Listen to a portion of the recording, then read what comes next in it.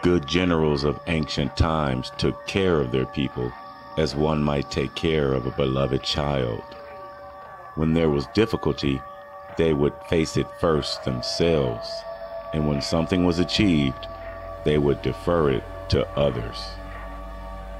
They would tearfully console the wounded and sorrowfully mourn the dead.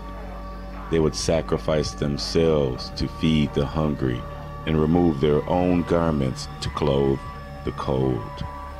They honored the wise and provided for their living. They rewarded and encouraged the brave. If generals can be like this, they can take over anywhere they go. Grieving for the Dead, The Way of the General, Mastering the Art of War.